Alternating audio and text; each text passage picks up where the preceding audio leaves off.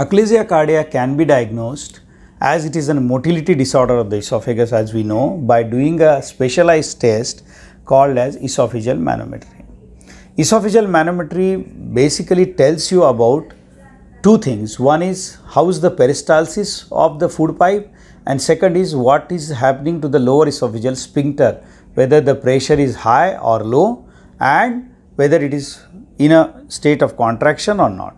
So by doing an esophageal manometry, we would know that is there peristalsis there or not. If there is no peristalsis, it is an Achalasia Cardia.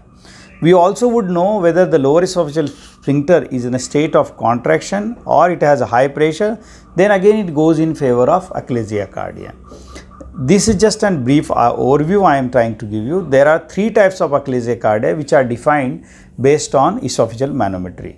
So what is esophageal manometry? Basically a small catheter which is placed through the nose into the food pipe up to the lower end, and then patient is asked to make serial attempts of swallows which are dry and wet swallows, and during these swallows recording is made on the computer on a prefixed of software, and in that we can come to know the entire movement of food pipe, which we call it as peristalsis. We can notice the pressure in the food pipe and so on, and that is how the manometry studies are being done.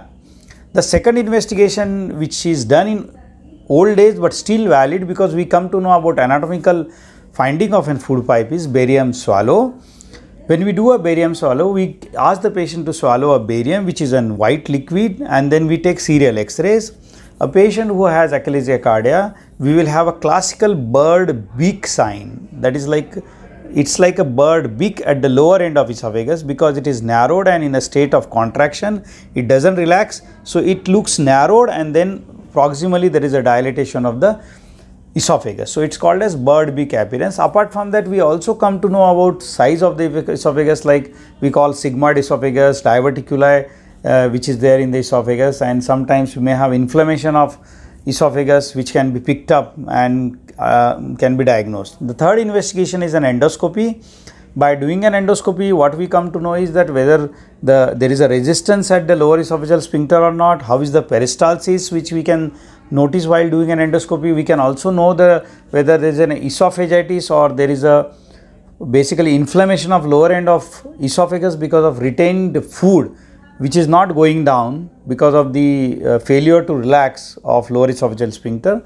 Food remains in the distal esophagus, food remains in the food pipe, and that infects and causes esophagitis, which can ultimately lead to esophageal cancer.